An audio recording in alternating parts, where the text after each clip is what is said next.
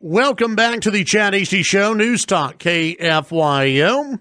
It is election season. Joining us on the phones this morning, a gentleman who joins us throughout the year, Texas Railroad Commissioner Ryan Sitton, who today is officially filing for re-election. Good morning, sir. How are you today? I'm great, Chad. How are you doing? Doing well. I appreciate you joining us, and you're filing for re-election for the Texas Railroad Commission today, correct? Yes, sir, I sure am. And I'm sure you remember, Chad, I was actually on your radio show the day we formally announced, and now I'm back talking about filing. So I seem to connect with you when the big events are happening. Well, that's great, and we appreciate you coming on. Talk about this race and why, why you're moving forward with re-election and why people should care about the Texas Railroad Commission. Well, thanks for asking that, Chad. It's funny, my friends kind of joke with me that the Railroad Commission is the least famous job in all of politics because no one knows what it does unless you're in the oil and gas industry.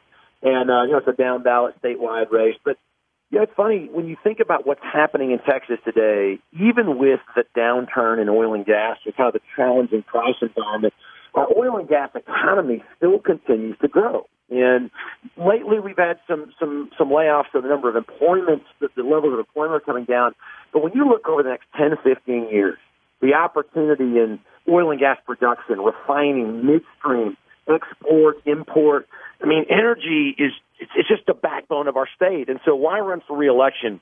With the opportunities in energy bigger than they've been in a generation, to serve in that capacity as an engineer, as someone who has been in and around the oil and gas industry for 20 years and who knows what good regulation looks like and how that benefits the people of this state, it's very rewarding to be involved in that and to help ensure that we play that leadership role. So I'm excited to continue to have that conversation with the people of the state of Texas and hopefully serve in this role for the next 6 years. What more needs to be done in the energy sector in Texas? Well, from a development perspective, we've seen as usual, ebbs and flows, right? A lot of capital, a lot of money come in, and a lot of wells drilled. And over the last couple of years, we've seen that the investment community is starting to get a little bit, hey, you know what? We'd like to see a little more stability, a little more consistency in the exploration and production side. And you got things like Saudi Aramco, the Saudi national company, saying they're going to go public.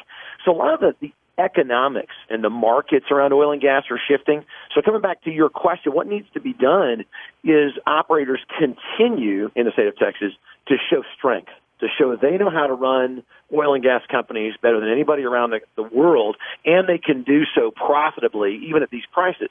Now, what, as a regulator, do I do with that is make sure that people in and around the oil and gas development communities know that this stuff is being done safely and responsibly. So that's good regulation, not overbearing regulation, but working with industry to understand new technology.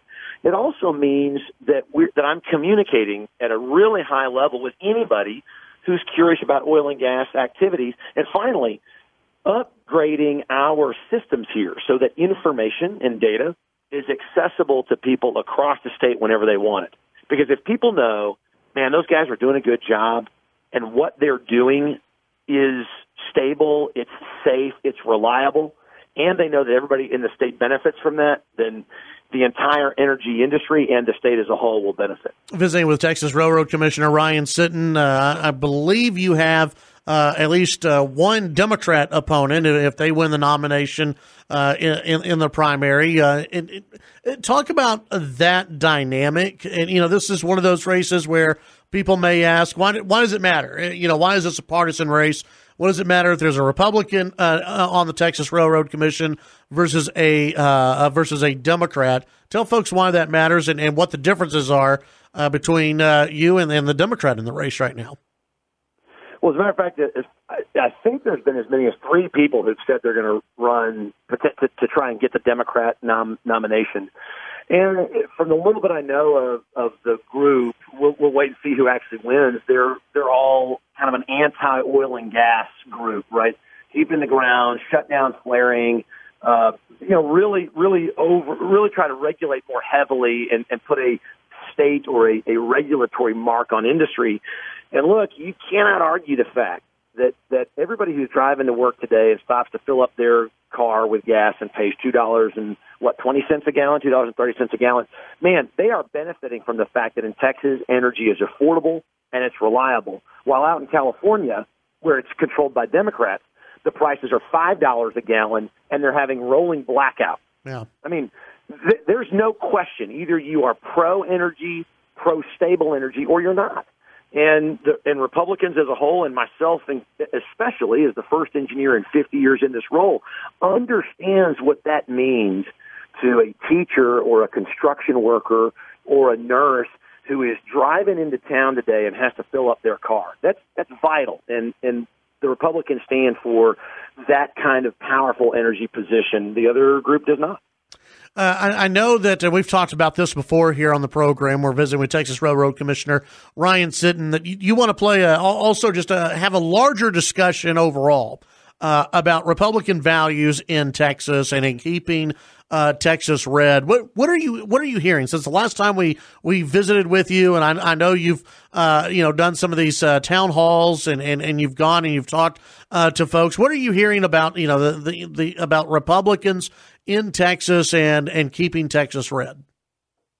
Yeah, thank you for asking that, Chad. And in fact, one thing I'm doing now that I have really thought a lot about is I've stopped using the word "keep Texas red."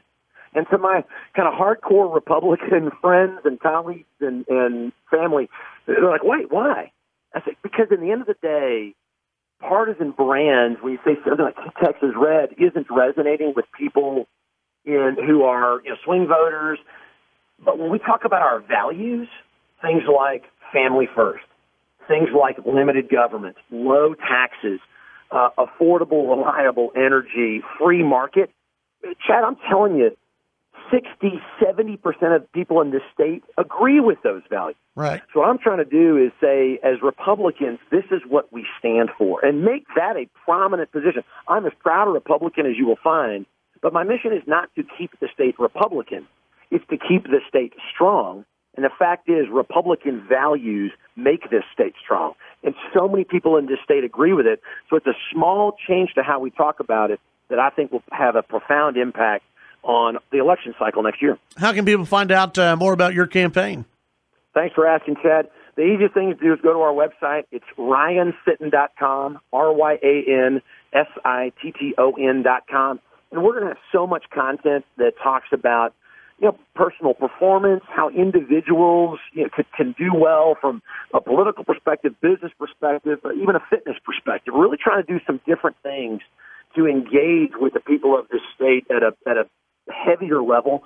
So once again, getting back to it, the things that we all aspire for, we can do that together. And have people check me out. It'd be awesome. All right, very good. Always a pleasure to have you on. Texas Railroad Commissioner Ryan Sitton will visit with you as the election continues. I sure appreciate it, Chad. Have a great day. You too. That's Texas Railroad Commissioner Ryan Sitton here on the Chad Hasty Show News Talk, KFYO.